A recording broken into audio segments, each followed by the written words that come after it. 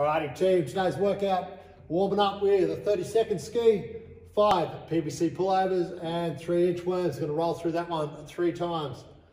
Then we're going to build up to around that 70-75% of our 1 rep max on our bench press, using 3 sets of 3 reps on our bench press to do that. Our strength, bench press 4x8 at that 70-75%. Once we roll through that one, we're jumping into a dumbbell bench press. Find yourself a challenging set of dumbbells to hit 4 sets of 8.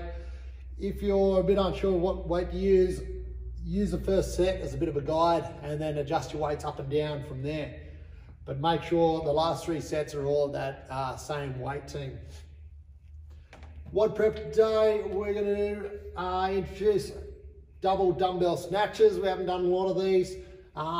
So we're going to jump in and try a few of those, probably build up in the weight as you go on your WOD prep for our workout of the day, which is a 6-minute AMRAP team. You got 6 double dumbbell snatches, 4 double dumbbell squats, and then 2 push-ups. So very short reps or low reps team. So you'll be able to cycle through this one quite a few times. Your double dumbbell snatches, so kind of like a kettlebell swing, you'll touch the one head of the dumbbell of each dumbbells to the ground and then driving through those hips till those hands are locked out overhead with those dumbbells. So 2 double dumbbell snatches, then bring them dumbbells back to your shoulders for 2 double dumbbell squats.